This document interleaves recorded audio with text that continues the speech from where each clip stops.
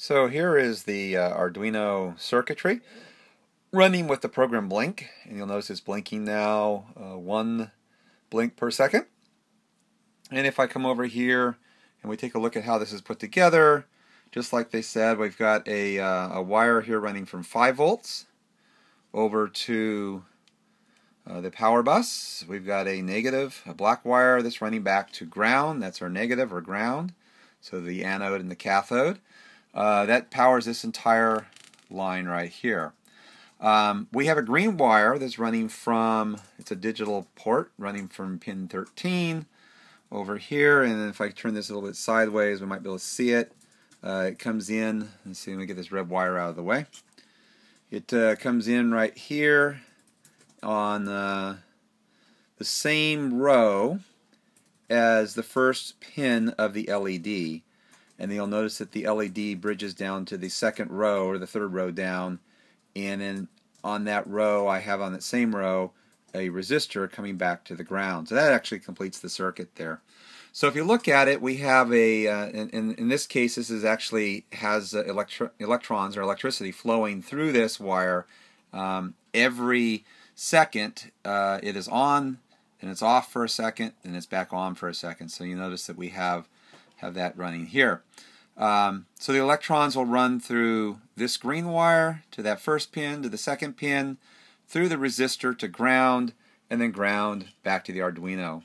And one of the first things I asked you to play with is to see what happens if you were to take out some of these wires. And if I were to take out the red wire here, that is the 5-volt wire, you'll notice that nothing happens, nothing changes. The light continues to flash beautifully, and that's because when they made the circuit, when they drew this, they actually put some wiring in that wasn't necessary for the circuit. So that's one of the things I want you to actually play with and see.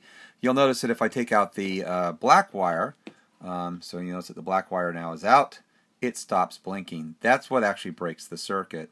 So you'll notice that the red wire wasn't even being used in this circuit at all. Another thing I asked you to do is to take out the LED and to spin it around. So if I take this out and turn it and put it back in backwards, you'll notice that it no longer functions correctly. And that's because it is a diode, a light emitting diode. And remember from the other video I showed you, and probably in the reading, you'll notice that one leg of the connections here is longer than the other. That's your anode side. And if you look really close, and it's hard to see on here, but you can certainly feel it, one side of the LED is also flat. And so that'll also help you figure out which side the anode and the cathode are on. So if I put this pin back in correctly, we should be able to go right back to a flashing LED. And it looks like we are there now. So, and there's some other things I asked you to play around with too, that require you to, maybe move this from 13 down to 12. And if I move that down to 12, you'll notice that the light stops flashing. So it's telling you that we're actually controlling, the program is controlling port 13. So I'll put this back over into 13, and we've got it working just fine. And also, you may have noticed in the earlier program or earlier video, I mentioned that this little light on the board itself, is actually connected to pin 13. So anytime, we could actually run this entire program without any wires whatsoever, and you'll notice that it works. It's just that it's working with just this one LED that it's actually plugged in. And so here's the resistor for that, and then here is the LED.